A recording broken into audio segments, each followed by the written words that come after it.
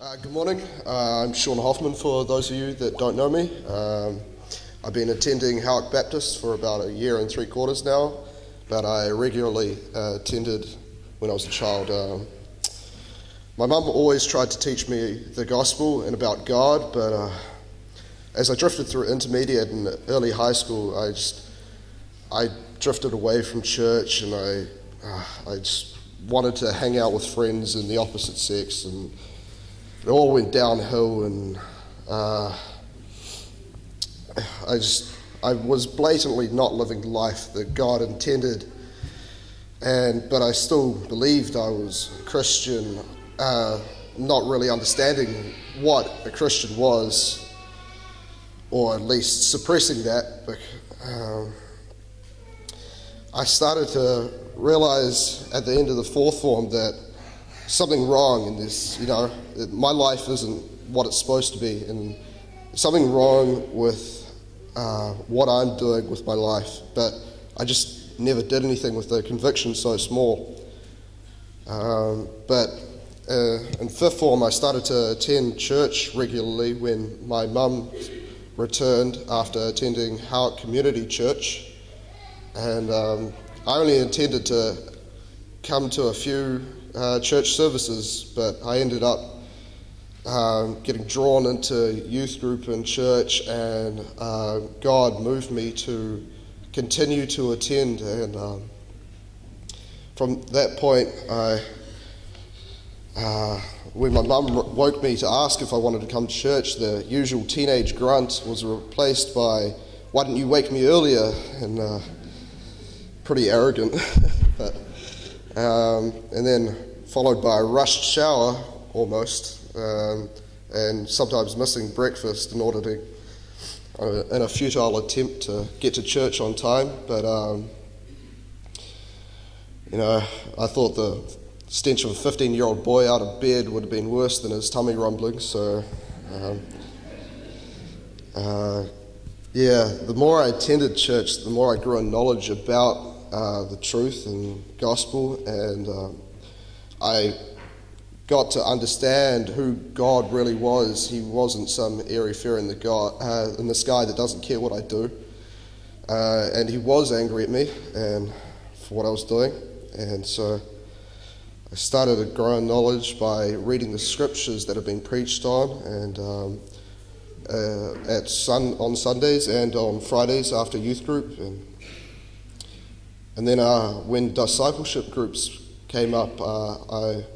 Jono took me under his wing, and that helped me because he would always take me back to the scriptures, and without the scriptures I would have been lost because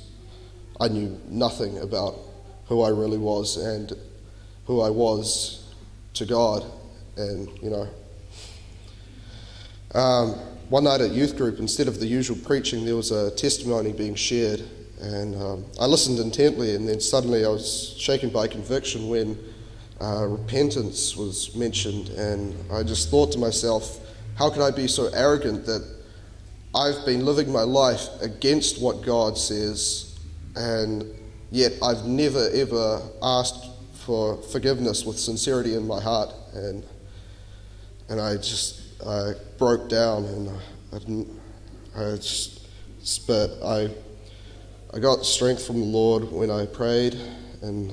but sin did not fall away easy. It still came, and it still tried to find cracks in the armor, but with God's grace I held strong, and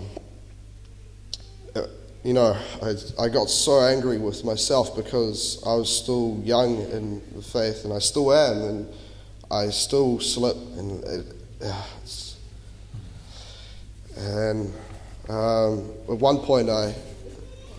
got angry enough that I took it out on the bedroom wall, and luckily Dad's opposing anger calmed me down for the bit, but I knew from then that my hatred of sin would continue to grow, and will until the day I'm with the Lord, and when faith becomes sight, and then I'll sin no more. After learning about the works of preachers that strive and have strived to reform the church, I wanted to hear and read these men's sermons and works, but I thought I'd only be able to read of them. But I was told about Impact Conference, where I could hear more preachers who call for a gospel-centered church built on the foundation that is Jesus Christ, and I jumped at the chance to listen to these guys, and yeah. At Impact, I was talking to Jono, and Jono decided he wanted to find for himself whether I was truly a Christian through the scriptures. And when he found for himself that I was, he advised I should get baptized. And I was supposed to have my baptism last year, but I had an ear operation, and so I wouldn't be able to go underwater. So I had to wait until now. Oh, and I missed the last one because my parents were away. So I'm here, and to show you that I was once dead in my trespasses and sin, but God has changed my heart, and He softened the stone that was my heart, and He's put my life into me. So I'm going to get baptized in obedience with what Jesus commanded, to make disciples and baptize them in the name of the Father, the Son, and the Holy Spirit. Thanks for listening.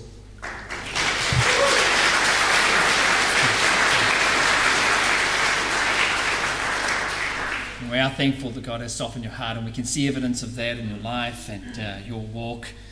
So, Sean, based on your confession of faith in Christ as your Lord and your Saviour, I baptize you in the name of the Father, Son, and the Holy Spirit.